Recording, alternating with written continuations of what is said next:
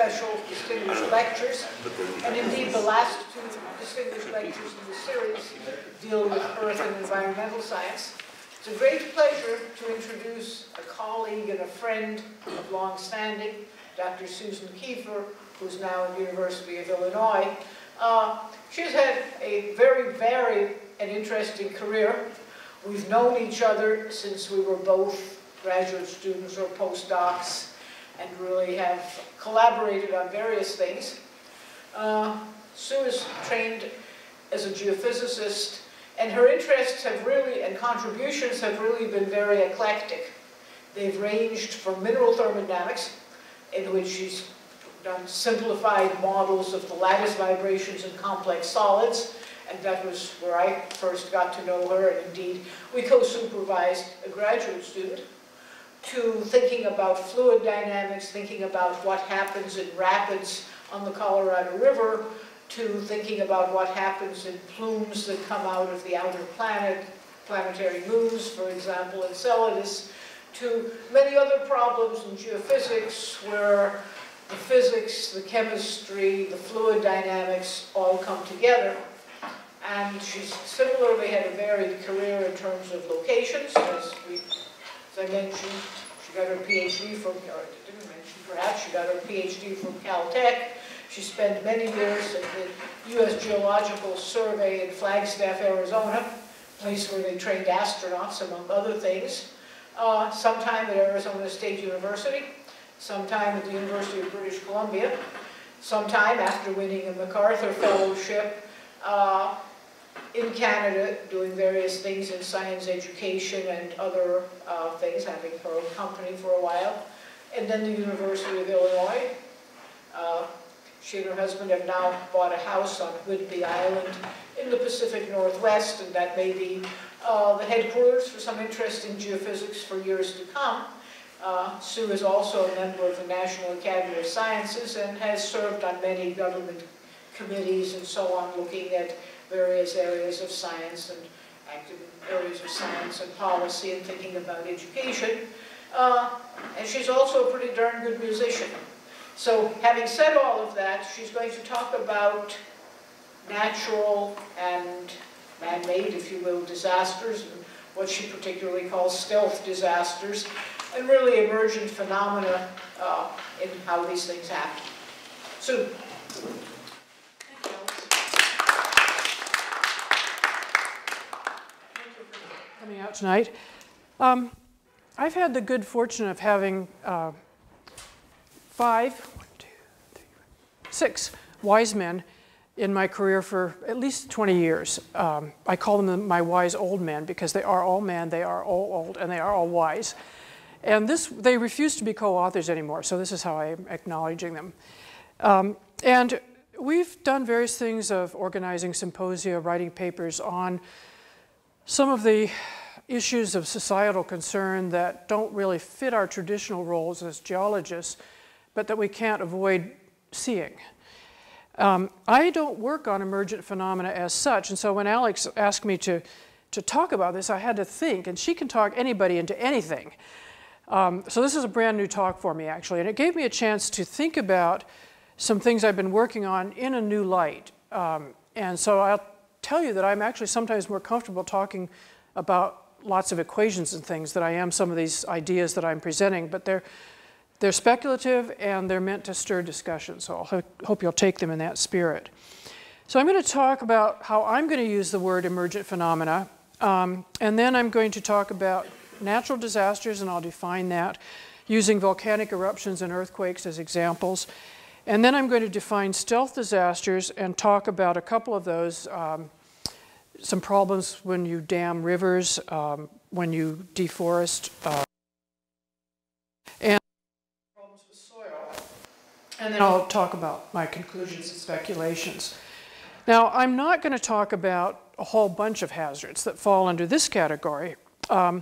Man-made hazards such as nuclear warfare, bioterrorism, nanotechnology gone wild, Alex. And I'll point out that if you are interested in things like that, there's this book by Posner who talks about a lot of these phenomena. Volcanic intrusion into a nuclear repository is actually something I did a tiny bit of consulting on.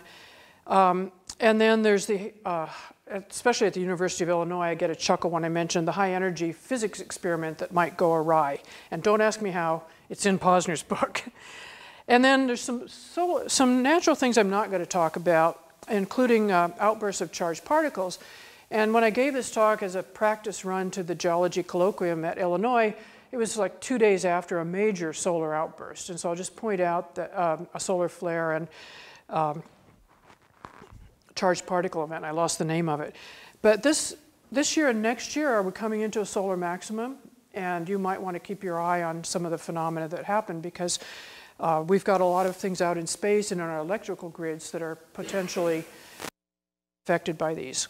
And I'm not going to talk about big supernova explosions or big meteorite impacts, because we won't be able to do anything about those anyhow. So I'm going to use the term emergent phenomena in the sense of complex patterns that arise out of relatively simple interactions, and that the result of local interactions between individuals or agents leads to something that emerges at a bigger scale. And in particular, I'm going to use the concept of a tuning parameter.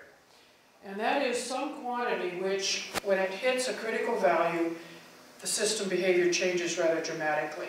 And the popular books, for example, that you might have heard of on this recently are The Tipping Point by Malcolm Gladwell and The Black Swan by Nassim Taleb. So the basic idea of this is that you have agents or entities that have rules that interact, and that creates something else at a bigger scale, but it then has different rules of interaction that leads to new entities, and you cascade up the chain like this. So atoms interact to form molecules, which interact to form cells, which then end up forming organisms.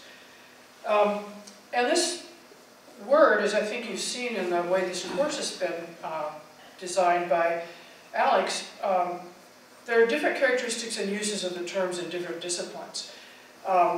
And so where I come in is this talk is a blend of how we look at natural disasters in geology and stealth disasters more in a social science sense. And when I was doing some research for this, I actually came across some really interesting literature in the military literature about warfare as emergent phenomena. And is it inevitable? Are there characteristic timescales? And there's some really interesting reading there that I certainly never got into in my geology career. And so when I thought about this talk, the question was, does looking at natural disasters through the lens of emergent phenomena actually teach us anything useful?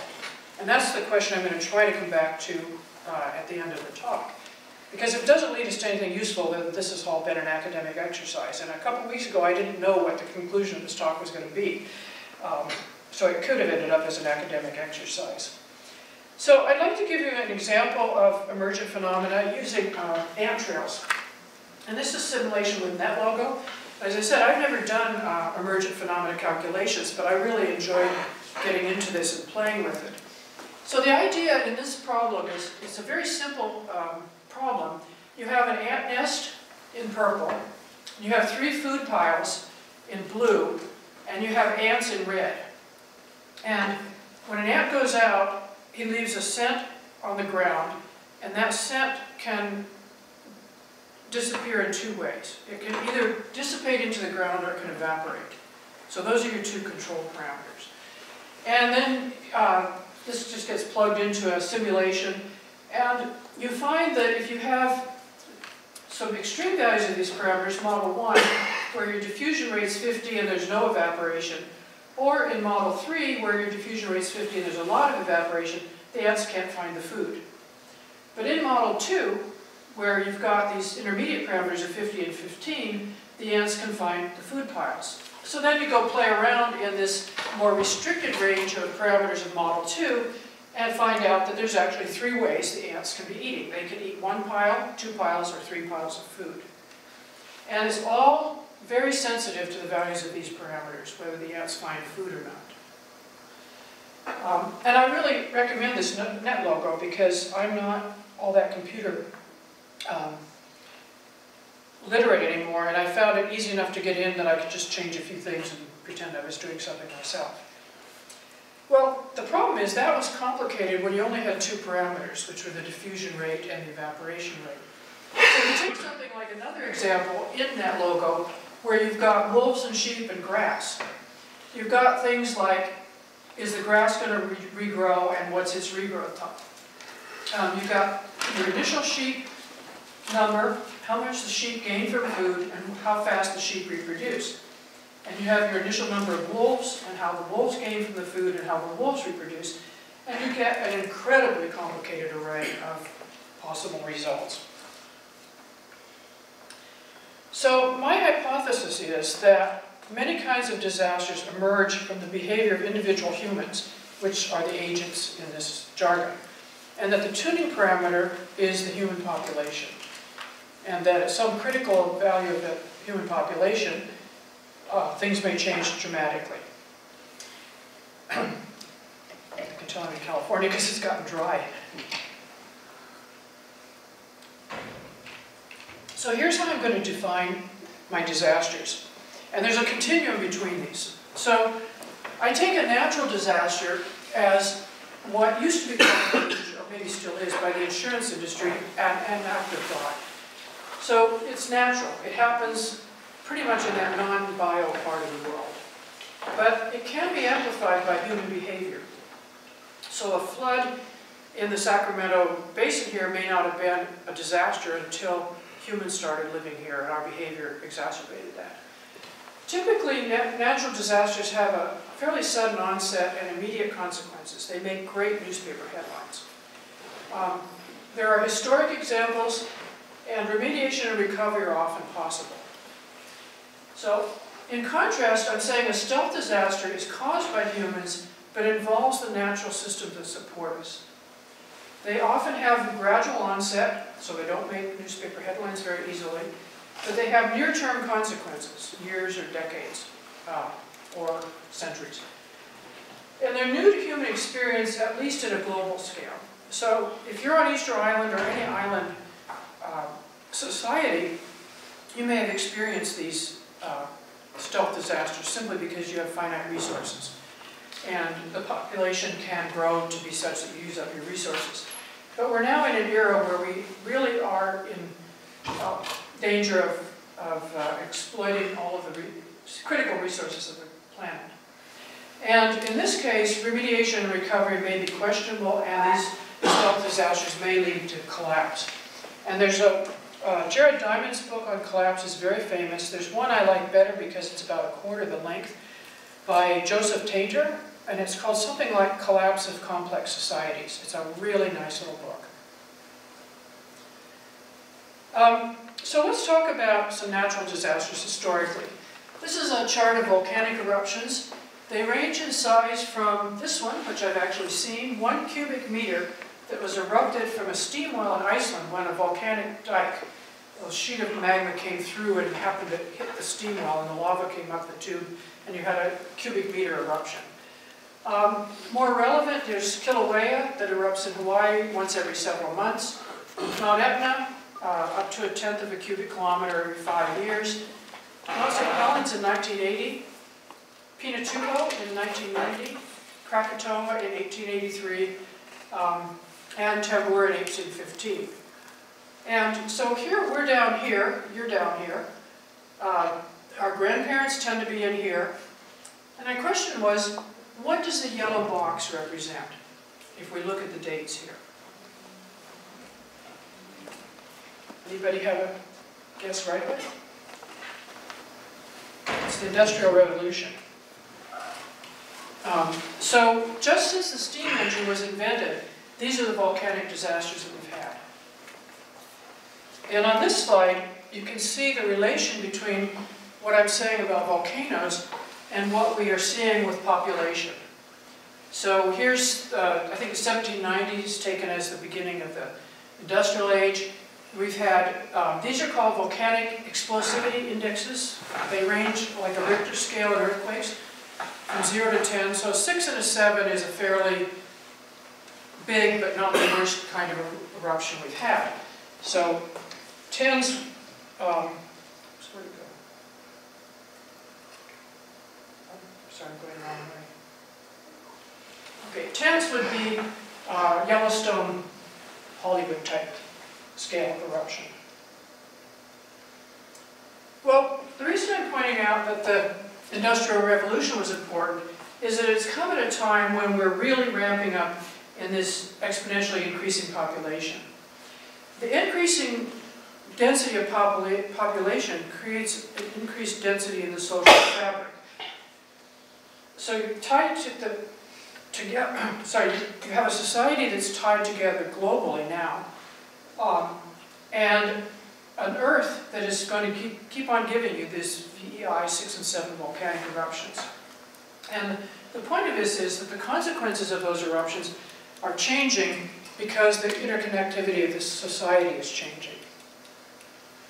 Well, what are the effects of volcanoes on humans? Well, if you're real close to the volcano, you die, you get buried in ash, your roof collapses on your houses, you lose your shelter. Further away, the food crops are affected. Particularly, we see this in Central America a lot.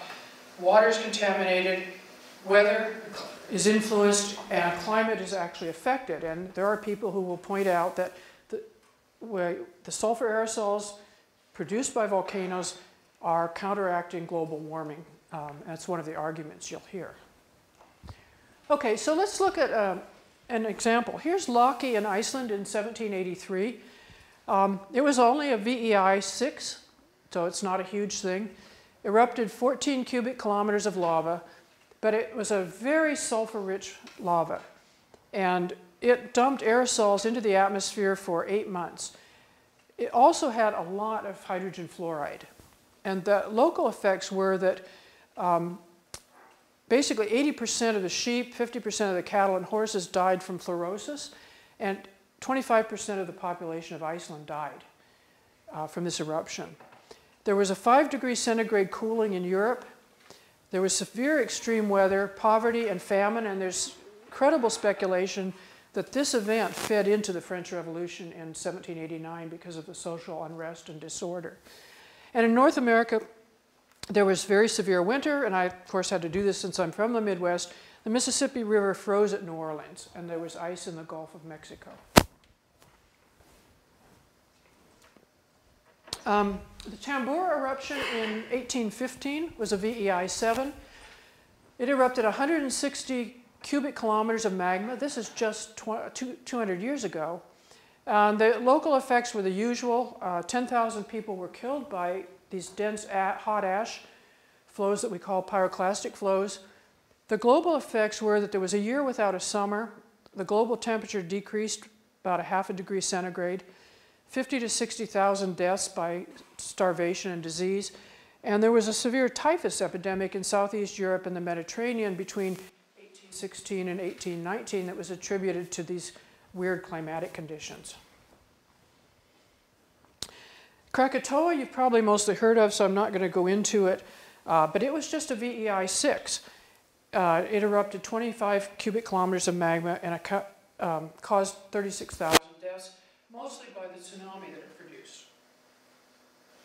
And then, more recently, Pinatubo and Eyjafjallajökull. Pinatubo was maybe before a lot of the students were born. It was an eruption in the Philippines. This eruption could have killed tens of thousands of people if it hadn't been one of the most successful prediction, monitoring, and preparedness efforts by the geologic and the civilian defense and military defense communities. Destroyed 150 square kilometers of forest, 800 square kilometers of rice-growing farmland, 800,000 head of livestock and poultry. I couldn't convert 1991 pesos to dollars. That's what comes out of Google, but I don't think that's the real cost. And the global temperatures were down by about 0.4 centigrade. Now this one you probably all have remembered, and maybe were even inconvenienced by it. This was a very tiny eruption in Iceland, by Icelandic standards. 0.14 cubic kilometer of magma erupted. 107,000 flights were canceled, costing the airline industry something like $1.7 billion.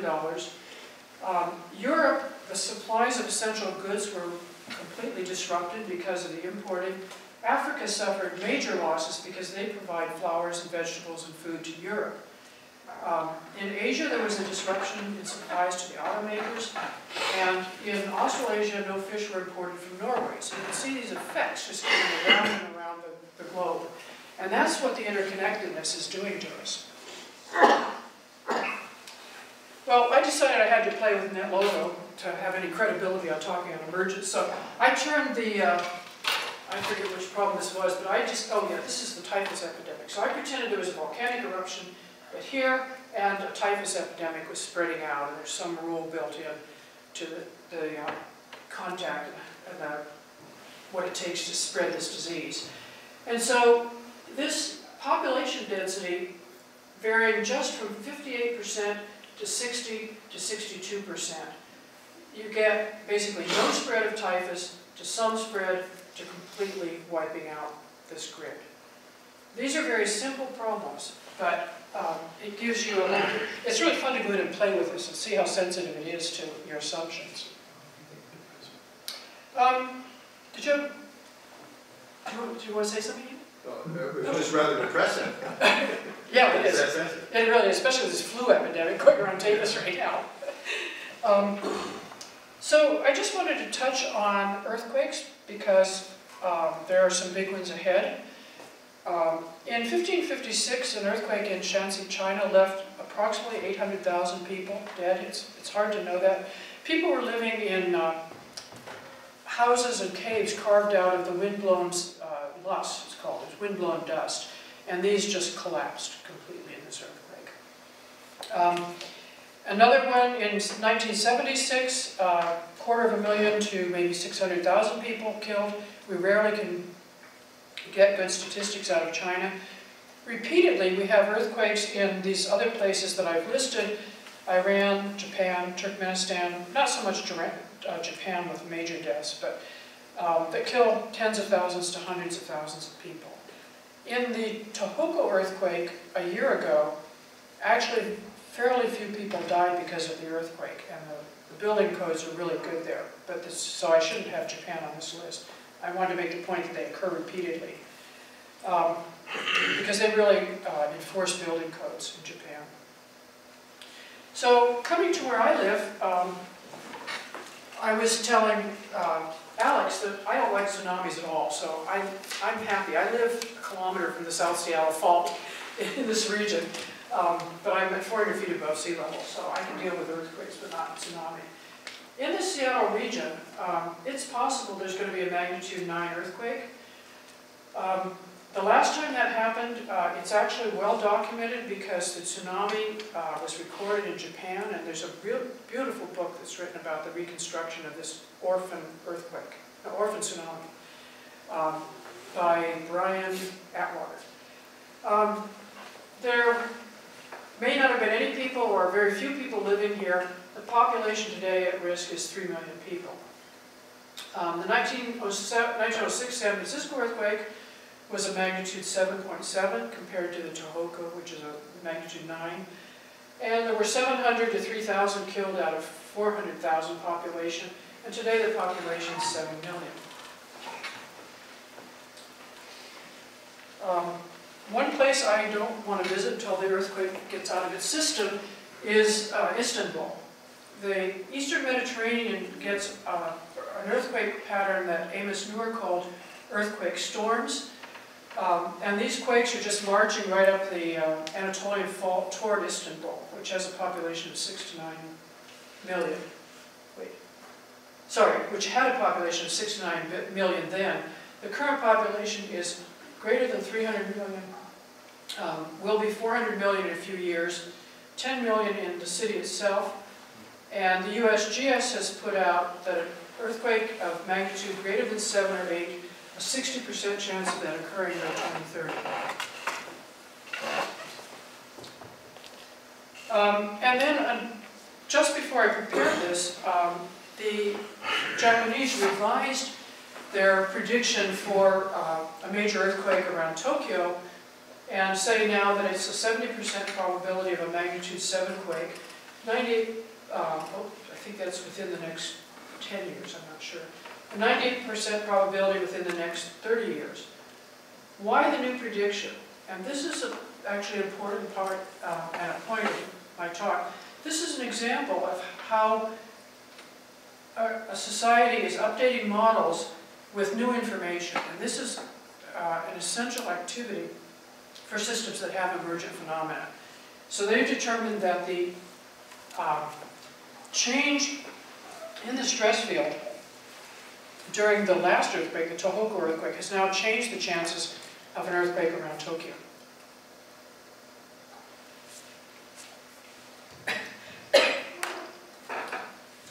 Okay, so conclusions about this on natural disasters, that we are in a world that has constantly changing geologic conditions. They can be gradual changes or they can be catastrophic. Their impacts on human and our civilization will be much larger and possibly unexpectedly different in the future than they have been in the past. And that these are characteristics of emergent phenomena that have a tuning parameter that's the population. We're simply putting more people in more places at risk with more interdependence on each other and our resources. Okay, so on to stealth disasters. This is pretty discouraging stuff. The first example I'd like to do is talk about what happens when we dam our rivers. I've worked on the Colorado River and the effects of Glen Canyon Dam on the river through the Grand Canyon. There's 125 years of work on the Mississippi system, but on the Nile there's 7,000 years of significant human manipulation. And the lessons that have been learned from this are applicable to major rivers that have levees and dams worldwide, but we keep doing the same things over and over. So the Nile had an early population of about 1 million concentrated in the Memphis and Thebes area. And there's some speculation that the decline of the Old Kingdom in 2200 BC was due to manipulations on the Nile.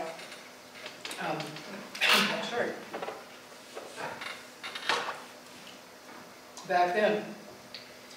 They started constructing the Aswan dams in the late 1800s, and now there's a population of more than 60 million people. And the lessons that you get from looking at any of these systems that have been dammed are that the whole ecosystem has, and everything including the humans in it, have been altered, and usually not in ways that are in balance with how the planet works. So by controlling the Nile and eliminating the floods, the Egyptians lost the replenishment that goes along with the fresh sediment being brought in by the floods. That triggered the need for more fertilizers, and fertilizers contain toxic chemicals that then get concentrated by their use. We see this in the Midwest too. You have pockets of stagnant water, particularly on the deltas, and these have led to the reemergence of some severe diseases. The loss of silt and algae downstream of the dams has caused a decline of the sardine resources and shrimp from the Mediterranean. In the Grand Canyon, it's resulted in the loss of the beaches because it's just an erosive regime all the way through the Colorado, or through the Grand Canyon. And the loss of fresh water has caused fauna from the Red Sea to migrate through the Suez Canal into the Mediterranean. And you can go on and on. At other places in the system, you'll have problems with sedimentation. You get cultural dislocations. This is a big issue with the Three Gorges Dam in China. And you get major changes in your ecosystem. So I'd like to move on. This is a case I had not heard about until a geologist named Peter Huntoon came through Illinois and gave a talk about the deforestation of southwest China. These three provinces in China are amongst the poorest. In fact, there's major drug trade from Laos, Vietnam, China goes, Vietnam, Laos, Burma, goes through these three provinces. And they are populated by ethnic minorities. So there's some social tension too. This whole region of China is underlain by limestone, which forms a topography called karst that comes from the water dissolving the limestone. You get mammoth caves, the big cave country is in this. And that's resulted in these beautiful pillars. And Peter was telling about traveling through China, and he was hot and sweaty. He realized he was in a tropical climate and asked why there weren't trees. and basically had discovered this whole phenomenon himself.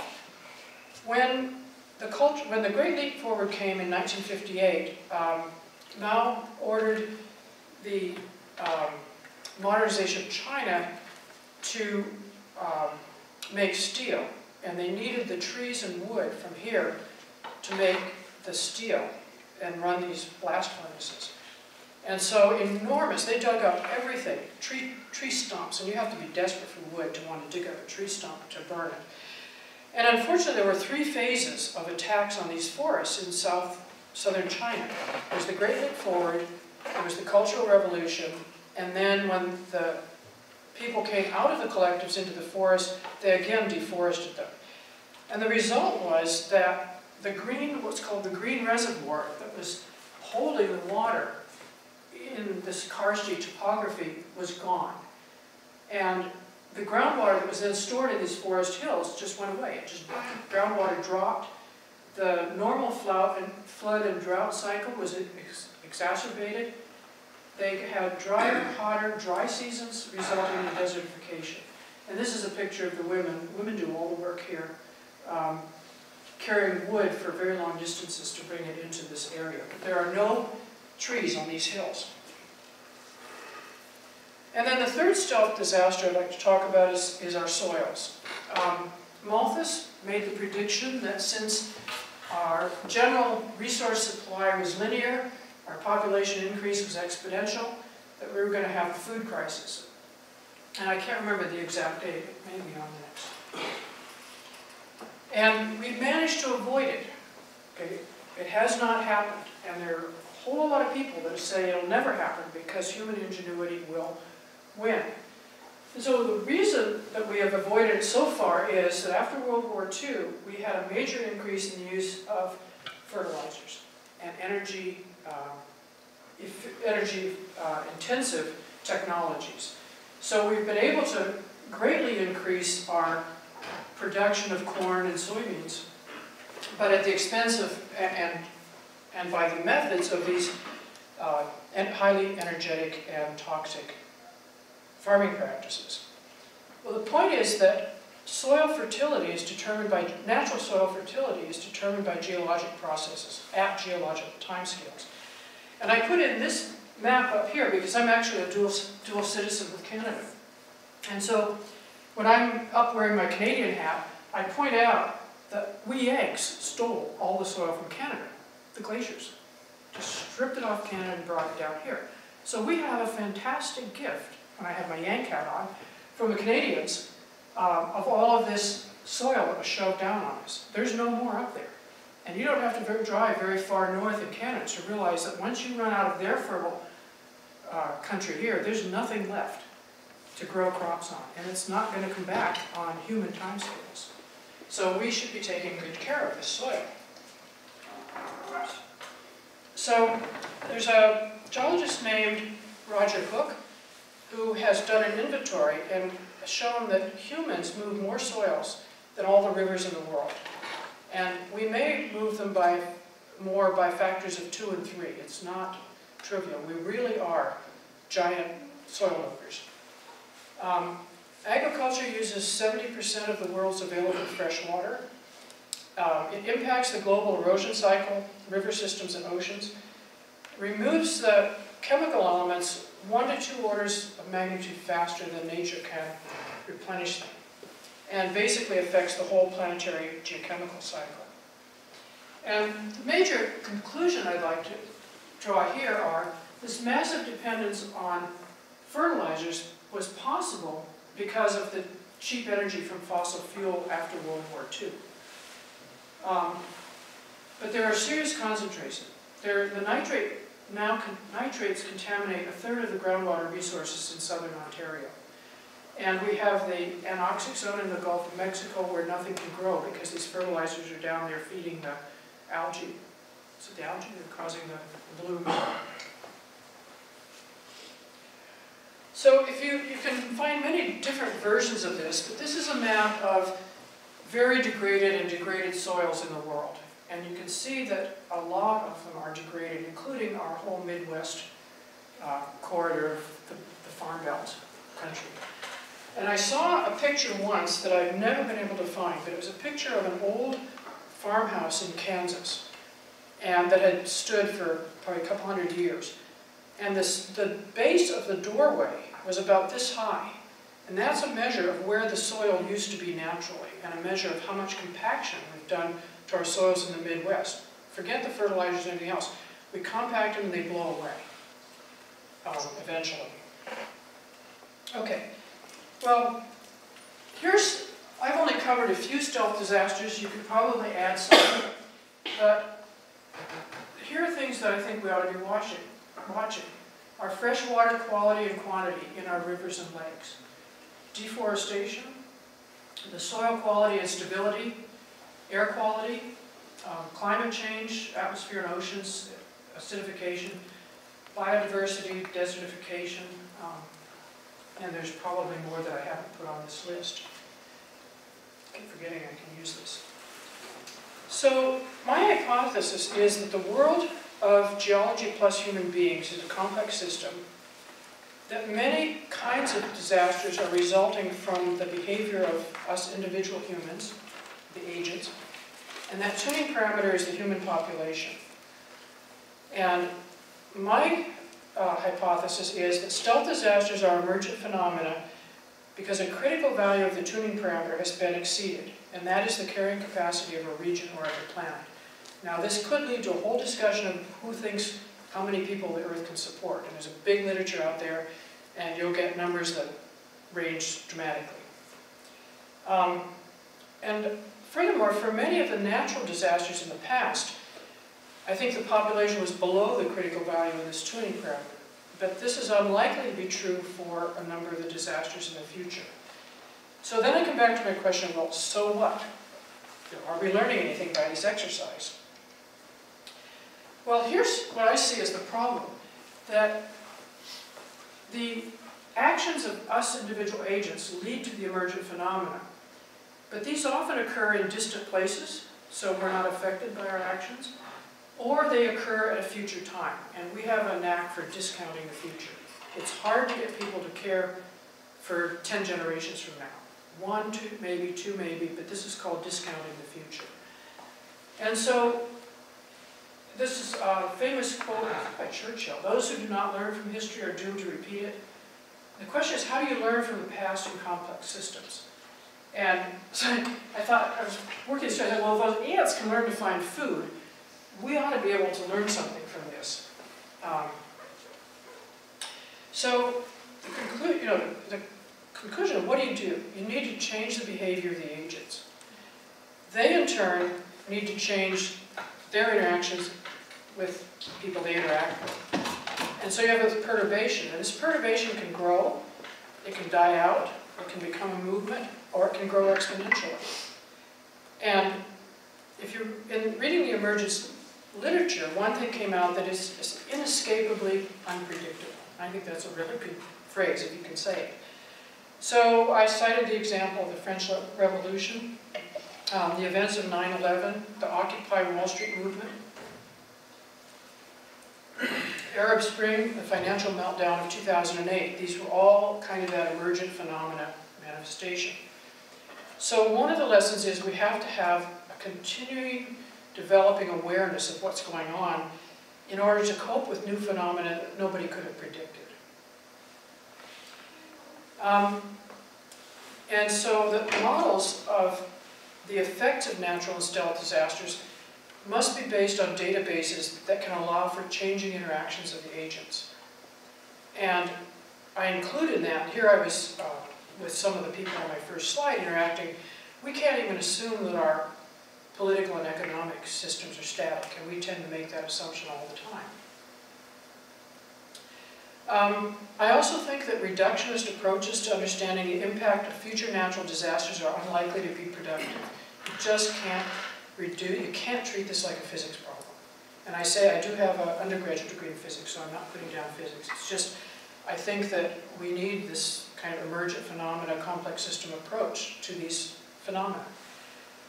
And these phenomena are multi-level structures. There's nested levels. So I think we can study the lower levels to determine statistically expected emergent features, and we can study the higher levels, that is the phenomena, the disasters, to try to infer interactions at the lower levels. And I think that in the future it might actually be helpful to view natural disasters from the perspective of emergent phenomena, because we tend not to do that. We still treat them in a very deterministic, reductionist way in many cases. And so I just thought for my concluding slide, I'd put up the schematic instead of leaving a bunch of words up there, and hope that we can have some discussion.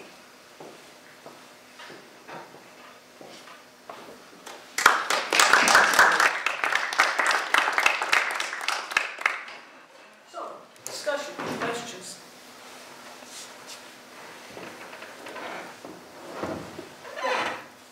Well, so I think it's an interesting example to look at the stealth disasters through something like Malthus's prediction that we're going to have a food crisis, and identifying that through the implementation of fertilizers we were able to increase the food production. But of course we also have issues of leading to monoculture that harm biodiversity, and we have runoff that contaminates groundwater. So digging into these kind of more and more complex systems, the more alternate changes that we make to the landscape, it seems the higher the level of complexity evolves. And so I wonder if you have a kind of outline of this sort of multi-level approach, and how much room is left for kind of real-time monitoring of updates that we can be putting into these models to notice how immediately we're changing things, and how best we could predict what those changes might bring about in specific environments. Yeah, I had one of the things I've thought about is I think it's related to that. And it seems to me that we really need sort of a world order, right? You could call it, pretend we're an island instead of using world order because it sounds political, but I sort of envision that we need 4 bodies that we actually don't have at the moment. We need a scientific body that can keep doing kind of what I'm doing, that will do that monitoring, thinking of the theories, trying to understand what's going on. We need an engineering body that can actually address and solve the problems practically. We need a political body that can deal with all the different cultures and values oriented. And we need an enforcement body.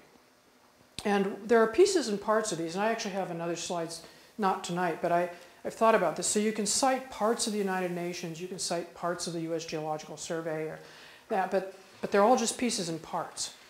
And I think that without that, because of this problem that the effects happen for most of us in the first world countries, they happen at a distance. That without having something that makes them real, both in space and time, it's too easy to do nothing. And you know, I believe in recycling paper, for example, but it doesn't accomplish a lot unless there's sort of a critical mass, a tuning parameter in that particular sense. Did that answer what you were asking? Yeah, I think so. I mean, just kind of wondering about, sometimes in our discussions about addressing the emergent situations, the question comes up, how can we predict for something that is emergent? And so I like the idea of the tuning parameter, because this gives us at least something to track, and it gives us maybe predictable outcomes. But I mean, that seems to be one of the major conflicts with any approach that's emergent, is I don't know the outcome. So right, that inherent unpredictability. Right. The interesting thing about the tuning parameter being population is that you immediately get into, well, how many people can the planet hold? What's the critical number for that tuning parameter? So on this slide, this was a very simple problem. So yeah, it's right there at, whatever, 60%. But it's a lot harder to set that if you don't even know whether you're coming up against a limit. And there's a lot embedded in economic theory that assumes there are no limits. And if I've never had an economics course, but I would love to just study that and try to figure out how you factor in the limits. And you pretty soon get people philosophically butting heads. So another phenomenon is the disasters that didn't happen. A good example was all the fear of the bird flu epidemic of whatever, 3 years ago, and the responses of the Chinese screening everybody at airports, etc. And somehow the transmissibility did not happen, and then a prediction gets a bad reputation, or if we can begin to predict earthquakes, but only with a certain certainty, at what point do you warn a population? So what are your comments on that sort of thing? Well, you can see that actually the bird flu thing is very interesting. If you think you're in this regime and you end up there, the public's not going to have much faith in you, because we prepare for this, but this is what happens. And yet you can see it's very sensitive to your interactions. The problem of warning the population is enormous. And I don't know, have any of you heard about the Italian seismologists who are on trial? The geophysicists people have. There was a town called L'Aquila in Italy that is having a lot of tremors. And there was a person in that town who was monitoring radon and found there were increased levels of radon, and it started publicizing, oh, there's going to be earthquake, oh, there's going to be earthquake, and the public was panicking. The Italian government sent in 6 of their most prominent scientists and 1 government bureaucrat to evaluate the system, and it turns out that the whole thing was probably a setup. There was a predetermined conclusion coming out. They went in, had a, according to what I've been reading, had a meeting in which they didn't actually have much information, came out, the government person said, the equivalent of there's not going to be an earthquake. I'm not quoting it accurately, but if you Google Italian seismologists trial, you'll see this. There was an earthquake a week later, and quite a few people were killed. So the Italians have charged these scientists and the government bureaucrat, and now there's a second person that's been involved with manslaughter. And it's very complicated, and it's got the whole hazards community on edge, because we're always dealing with probabilities. And that's very hard for the public to understand, even in the best circumstances. But when it gets a communication snafu like this, it's very serious, and these people could be in jail. And it's a prolonged, it's a system where I think there's just one judge that is trying the whole case. So it's been a big issue in science. It's covered in both Science and Nature journals. No, I'm surprised you have such a simple tuning factor as the population. And it's usually what you need to get at is to sort of identify or categorize different types of tuning factors, and then look at the interactions of those, because the problem is so complicated. You need some mechanism by which you organize your thinking. And by sort of categorizing tuning factors, it seems like it would be a way of starting to look at it more analytically, and that sort of has a sort of a repetitive way of thinking about it. So like just choosing population, it seems too isolated. I mean, it seems is obviously a main driving factor, quote tuning factor. There must be other variables in other categories that are behaving in comparable kinds of ways, so that when you're thinking of an emergent system, it's really the interaction. How do these different kind of categories and their characteristics interact to give you emergent behavior?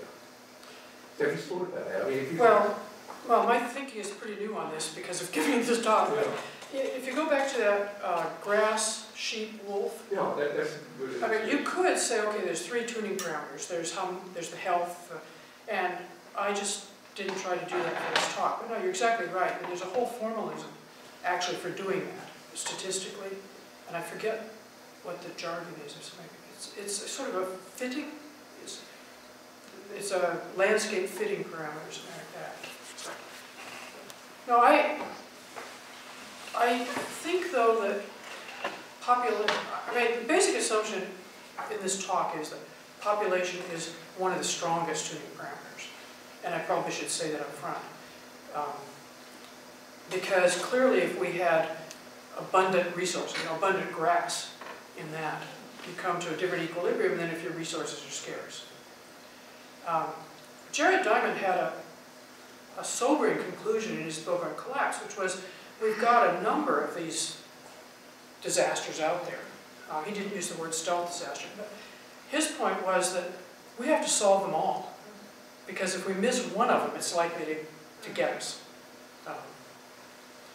It's a complex problem, and it's largely, I think, more a social science problem than a physical science problem. It's human behavior. I mean, we have known since the Egyptians what happens when you dam rivers, and we keep going on and damming rivers.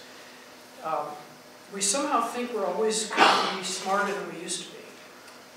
Another sobering thing is that all major civilizations seem to go through a period of growth followed by a period of either decline or sudden collapse. So are we different? And Taylor actually addresses that really nicely in that little book, The Collapse. He defines complexity in a way in that book. It's quite, and it was a surprising find for him. He's in the U.S. Forest Service in Albuquerque. What was his name? Joseph Tainter, T-A-I-N-T-E-R. I've read the book. He puts everything in terms of diminishing marginal returns. And I had to struggle with what that meant. But he actually includes examples of NSF funding levels, and when are you in diminishing marginal returns in that game? Universities that try to support themselves on research funds are dealing with diminishing marginal returns.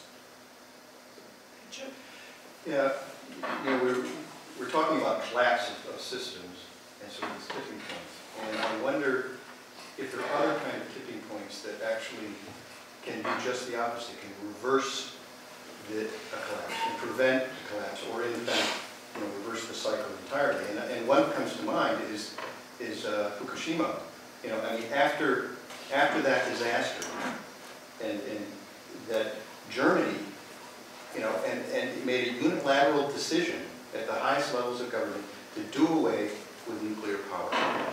Yeah, And they have absolutely no, I mean, here you have a country that relies on it. They don't have a strategy necessarily, except the recognition that they have the prowess to find alternatives. And they saw that also, I think, and my interpretation is they also saw that as an opportunity, because the world has to move in that direction, that if they force their society to find alternative energy, that in fact they have to develop the technologies to do that, and they'll be in the forefront of it, and economically that will be beneficial down the road. And you wonder whether a move like that, maybe that's a small one, but it's a big country and it drives Europe. I mean, whether that can shift, that kind of thing can shift the tide. And whether that is that's a tipping point that can move us, in the opposite direction to prevent these sorts of things. But it only happens when it doesn't happen over a protracted period of time where you have these long debates, we continue to do stupid things. But it happens when you just make a split decision that you're going to stop doing something overnight. And that's what Germany has done. And it's an interesting phenomenon. Well, it is, and it's, I mentioned that you can have, if you change these interactions like that, it can die out, it can take off as a movement. I'm fascinated with the Occupy movement, not because I'm participating in it, but because I'm wondering, what's going to happen just because it got to be winter? What's going to happen next spring? Is it going to come back, or is it going to die out? And that's a real good example of an emergent phenomenon problem. And I haven't made a prediction, but we definitely have a winter in there that changed it. The German situation is interesting because in some ways, well, I think in many ways, there's a leap of faith. There is an assumption that they can replace nuclear. And that is, it's faith, it's not science. No, So that's right. But as long as they're replacing it by buying power from French reactors, it's a little bit of a political move than an actual one. Well, it is, except what's happening now, though, is that they're diverting a lot of their federal, their dollars for research R&D in alternative energy. So you're right. I mean, it is immediately, and there's buying from somewhere else because they have those immediate needs. But I think it's a question of where they're putting the resources and what the consequences of this will be. It's an interesting thing to watch because in fact, can you make those kind of dramatic changes at the very highest levels in government, such that you can reverse the tide? Or, do you just have to kind of control this stuff, and then, it's going to happen because population's going to continue to grow, and you just have to prepare for it? Or is there some intervention at that level? Well, and that's why I think you can work, if you think of it as the emergent problem, you can intervene at different levels and try it out. You're not stuck at one thing. With the wise men and I would get really, really discouraged. I mean, this is inherently a depressing subject. The one hope that kept us going is that humans actually are capable of responding very fast when the right signals get sent or the right decisions made. And whether that comes from a bottoms-up movement or a top-down dictum, it may vary. Well, certainly a good example of what you might call a positive tipping point comes from medicine. Let's say the initial invention of the smallpox vaccine, which in the course of a very short period of time, as the technique of vaccination spread, eliminated a scourge. And you can be very cold-hearted and say, yes, every time you've had something that eliminates a scourge, you increase the population, so you cause famine. And there's a quite politically well-connected geologist, you both may know, Farouk Al-Baz. And he started a program called 10,000 Wells for Darfur. And so I was at a meeting, I said, okay, it's great, you're going to give water to all these people. But these people are going to go out there and have more people. And they're going to die in famine. So why can't you combine give the water for Darfur to the women and educate them about birth control at the same time? Oh, no, we can't do it. You can never win an argument with Farouk, I'm convinced. But, he says you can't let people die. But like with the smallpox vaccine or the water or the food supplies, we're in this very complicated loop. And humans are very creative. There's a species which is very... But that's also a danger because, you've got people like, not to get political, but Gingrich and things like that have these think tanks that think that we can engineer our way out of all these problems. And that's not the solution. I mean, we have the prowess to engineer our way out of some of this, but there is that human element. Yeah, well, that's why in my world body of things, there's that one group, one part of it is the moral, ethical, political unit. There's kind of a UN that functions. Because it's just, it's one thing if you're on a small island, it's another thing if you're on a whole planet. Yes? I'd actually like to sort of respond a bit to the idea that the gentleman brought up about contrasting long debate and with Germany taking this seemingly sudden step forward in response to Fukushima. And what comes to mind when I think about that contrast is that maybe there's not really, so much a contrast as two things that are always happening. I mean, my reaction is that I don't think you can take that sudden decision and totally remove it from the context of all the discussion and debate that has been happening, worldwide about nuclear power. For an analogy, because I love analogies, well, in my mind I think about a person who's jumping, and you never just jump without standing somewhere first to jump from, and having your balance and knowing where you are and getting ready to jump. And you're not jumping until you actually leap, but you can't leap without having having had that context beforehand. So that's how I think of it with the phase of debate, and then it prepares you and gives you the readiness to, at some point, which maybe we can predict. I don't know. I'm not a social scientist, or maybe we can't predict. At some point, there's a trigger, and then you do jump. So I think you're exactly right. I mean, Germany has a very strong Green Party. That's for a long time, and so when it gets close, it gets pushed. It's closer to its tipping point where something like this can happen. Whereas, there would be so much inertia to overcome for us to actually get to the point where we actually made such a radical decision. So, yeah, it would be very much dependent on whether we condition that particular society to accept that kind of move.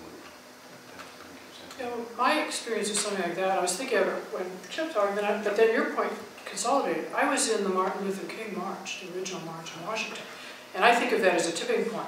But in fact, when you look what went on before that, it was exactly as you described. The foundation was there.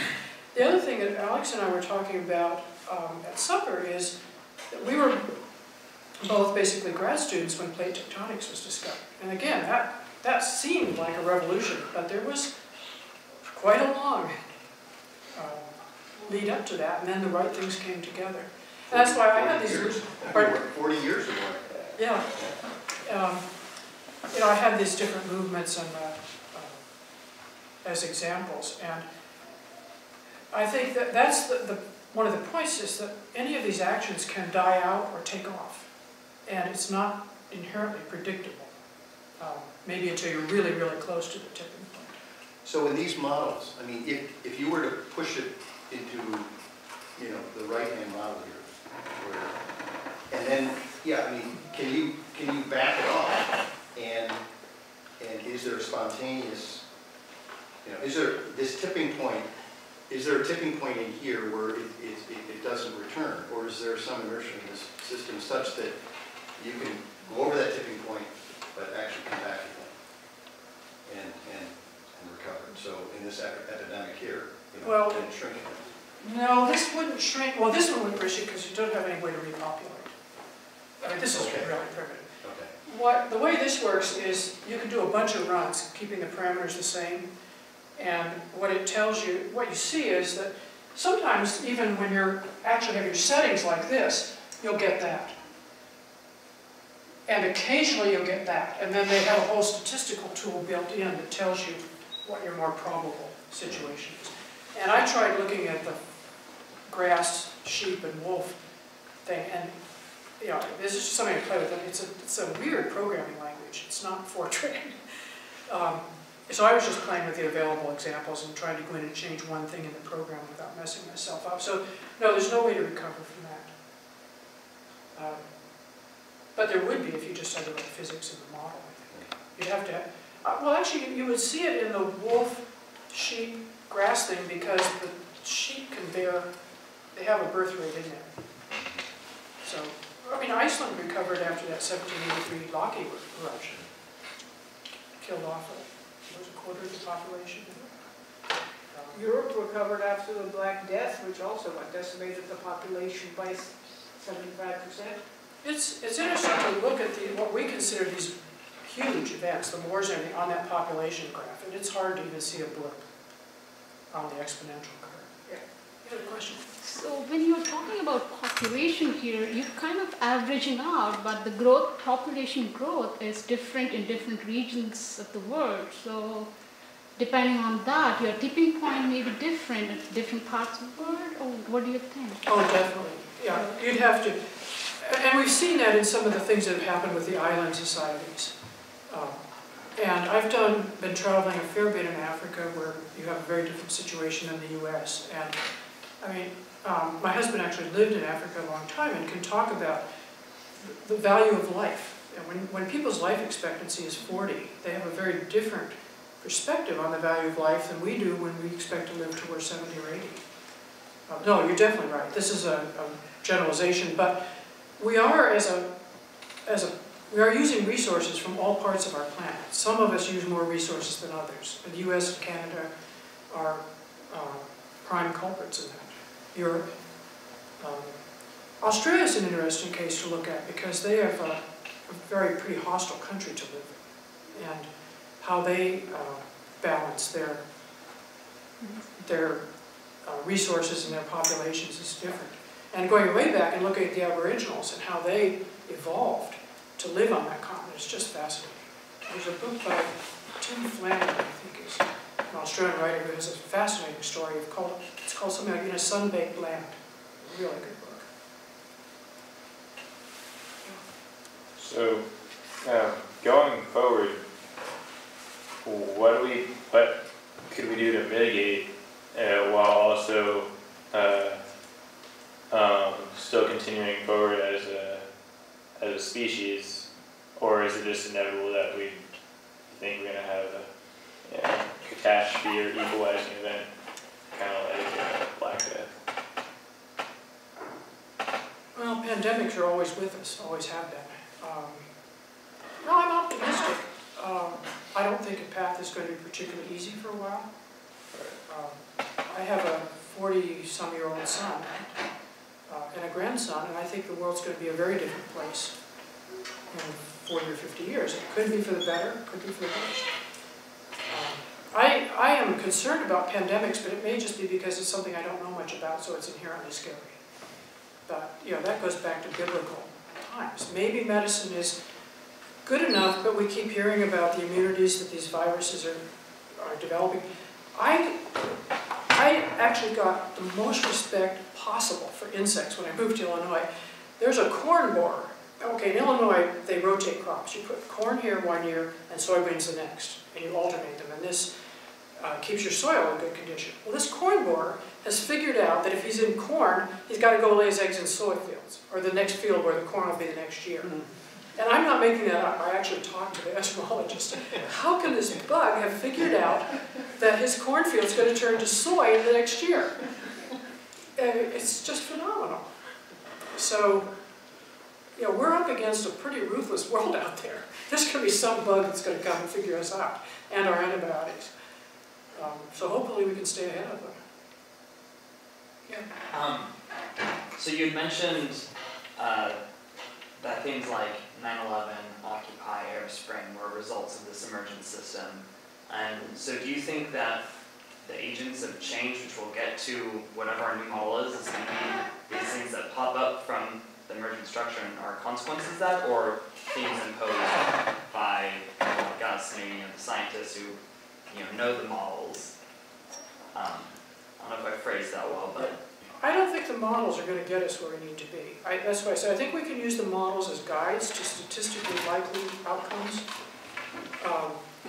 But it's going to take a blend of physical sciences and behavioral sciences together, I think. And there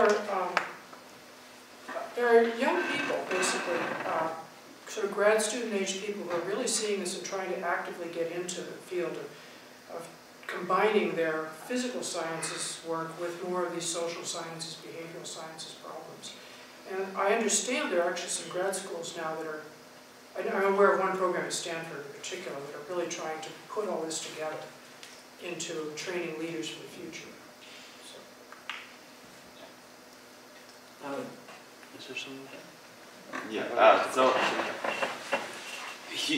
human beings are great at changing, but only when we have to. Right? We're not great at looking forward and saying, I know I need to change. Kind of you were saying, the foresight's there, but we don't really want to do it that well. We're great at changing when we absolutely have to.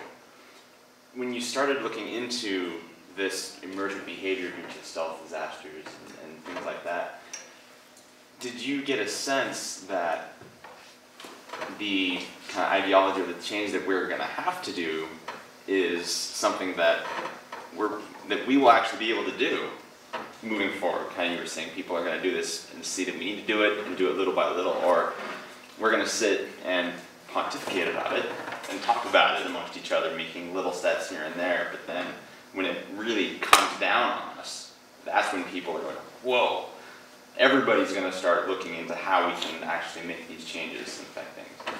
So. Yeah, well, I think you're asking is, does there have to crash before we'll change? Right, I mean, ultimately, yes.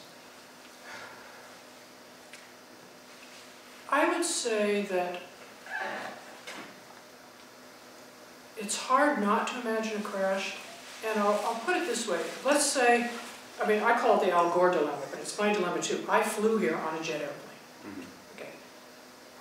That is not a lifestyle that can be sustained for the average person if you average the whole planet. So am I being a hypocrite? It doesn't do any good if I wear a hair shirt or Al Gore wears a hair shirt, because it, you know, it's like if I recycle paper but nobody else does. So there's got to be some sort of collective vision, and hopefully all the internet and collectivity, and you people can see the world in a way that we never dreamed of when we were your age. It's just phenomenal, and I think that's the big hope, is that you can find out anything you want to know out there. If you just learn to be wise about what, you know, evaluate what you see on the internet. It's then the question is, my generation had to worry about how you even got that information. Your question is going to be, what do you do with that information? And I hope that people are wise enough. I just think, I worked actually in Oregon one year. I was doing field work up in Oregon, and I was headquartered in a Forest Service building. And this was, it was actually a place where I felt that if I didn't recycle my paper, somebody was going to know. Because literally, if you put a piece of paper in the trash basket and hadn't used both sides of it, it appeared on your desk. I mean, there was like these trash ninjas going around just monitoring everything you did. Every light was turned off when you went out the room. Actually, they mostly had automatic switches. It was phenomenal, because you felt what you were doing at that scale mattered. And I think until people get that feeling that what you do as an individual actually really matters, and somehow it's enforced by peer pressure. I mean, there was no way to escape it in Oregon. That was it. I would never wear a fur coat. I don't wear fur coats anyhow, but I'd sure never wear one around there because somebody would have spray painted me with it. So I think there's peer pressure and wise leadership offer hope. I think it's probably a function of my age that I'm just pessimistic. You tend to be optimistic when you're young. I mean, I thought the Civil Rights March was the end of all problems in this country. It was such a glorious time. Well, it clearly wasn't the end of all. Well, and I don't believe something, I guess, completely killing off this humans as a species is going to happen, but I feel like something pretty dramatic is going to be required for the globe as a whole to come together and say, well, these are problems that affect all of us, and we all have to work together. And I feel like it's going to be something pretty big for that to actually happen. Well, and we're avoiding it. We're saying, okay, we're fine here in the U.S. Why do we care about Africa? Well, we ought to care about Africa as human beings. So, I'm sorry, I had another thought there, but I escaped. I'll come back probably tomorrow. The problem I see is I feel like that's already happening. That those big things are occurring. That is a disaster, and we're blinded by things like the media and corporations that we don't really see the full picture. And I think it's already occurring now. And if we don't act soon, it could be too late. But while our generation has access to all that information, we're also blinded by so many distractions that are new to this generation, be it, movies, music, games, everything out there, that it's hard to pierce the veil and see what's actually going on, because there are all these problems in our world, and I feel we're slow to react already. Well, I think that if you feel this tremendous sense of urgency, you're going to be frustrated, because it does take time. The question is, what can we do to help it along? The thing that I wanted to say when you talk about this catastrophe is that Tainter actually sort of defines what a complex society is. So and what I consider a catastrophe or collapse in that sense is the loss of the things that are our finest parts of our humanity, our cultures, the things we're building, the knowledge, the monuments, the things that are positive. And if you have a breakdown where one result is war, so he gets into a discussion of what's a collapse versus what's a takeover. Because if you have a weak neighbor and somebody else takes it over, that isn't necessarily a collapse. So I really recommend the book for fodder. It's just easy to read.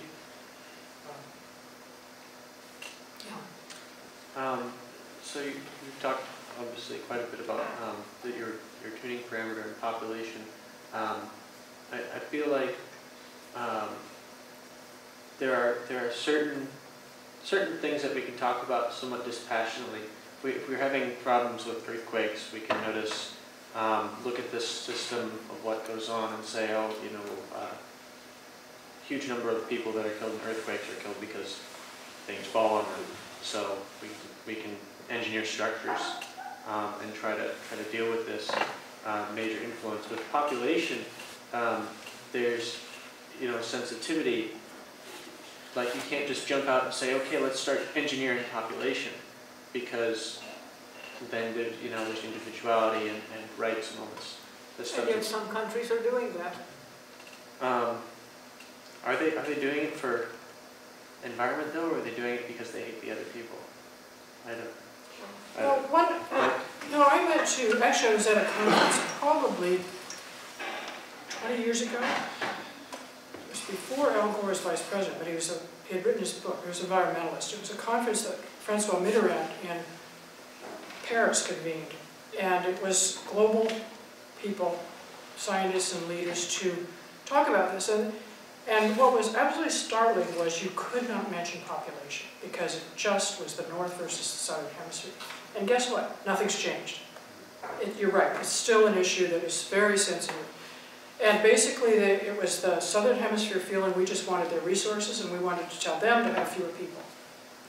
And we couldn't get through that, and that's their perception. It's probably actually pretty accurate. So that's where we need the super United Nations. No, I was referring to the sort of China's one-child policy, which has certainly slowed population growth. Well, what I'm thinking about, what I'm getting to is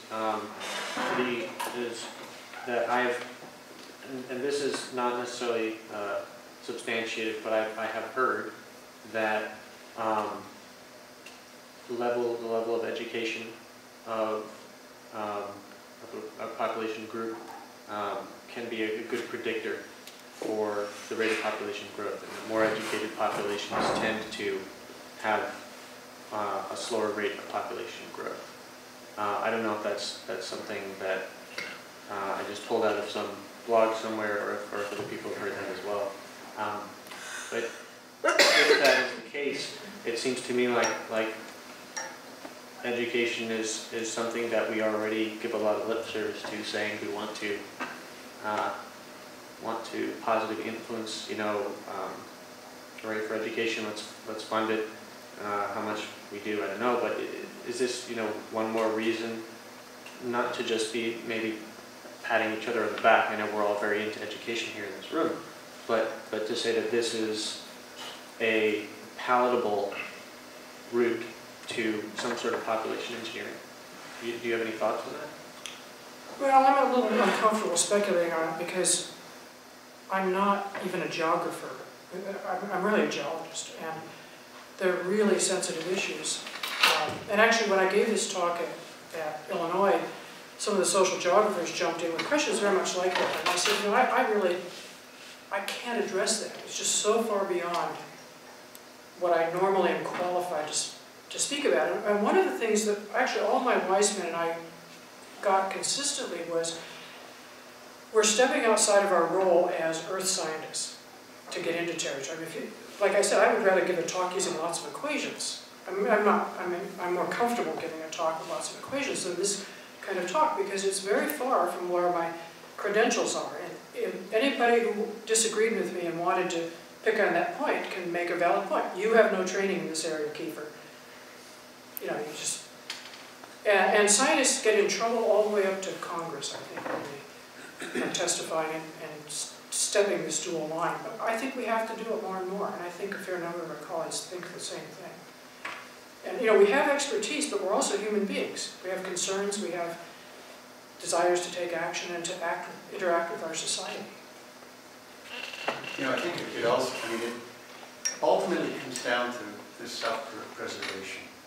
And at what point are you feeling as if perhaps, you know, you or your offspring, or those things that you care most about, about are in danger of losing it. And it reminds me of interesting, I have a colleague, Monique Rosing, I don't know if you know him, but he's a geologist in Copenhagen, and he's worked on very old rocks in Greenland. He got a call from the Vatican, of all places, and basically the Vatican wanted to send a group of a priest up to Greenland, to the ice cap, and meet with scientists and talk about basically climate change issues. And so you had this meeting of the minds coming from completely different perspectives on the problem, but both of them understanding that our existence is threatened at some level. And you can see the same thing with sort of the Tea Party versus, you know, the occupiers. You know, when you look at some of the things that they're talking about, they aren't that far apart in some of their issues, you know, and just kind of, you know, somewhat of a, you know, disdain for government and things like that. And you just wonder that that's what you've got to do. You've got to get, you know, it's a big circle, and you've got to get people with very different ideologies to recognize that, in fact, they have a common interest. And you know, maybe that's what we have to do. We have to be pushed to the level at which we realize that we're not that far apart on these issues, and that there's actually some common ground that's fundamental to all of us in terms of our survival. You know, about, I guess 5 years ago now, I co-taught a sustainability course with the head of religious studies at Illinois. And we started an initiative, because I think that I'm not a religious person myself, but an enormous part of the world is. And I realized that's a place where we really can get to people's hearts and souls. And so we started a movement in Urbana-Champaign, where I live, of outreach to the churches. And it's actually grown really nicely. And very practical, largely evangelical churches. And I wanted to include the mosques, but everybody decided that was just a little further than we were able to go with this fledgling movement. But if that could really, and it's amazing how many of these people have become environmentally active in the community. And so I think there's a huge place for interactions amongst the churches. And then if the churches would just stop fighting with each other, we can make some progress. So I think it's going to take some really creative approaches, and a lot of them. And maybe some of them will stick. Wasn't that the emergence? That it is a creative solution. That I like your example of that you're working with religious groups who you shouldn't be working. Right? I mean, there's not a common vocabulary, there's not a common basis. That's where you're going to get emergent behaviors. Is that it's not a hierarchical, regimented sort of relationship that you have with these people. You're exploring it, and it seems like that.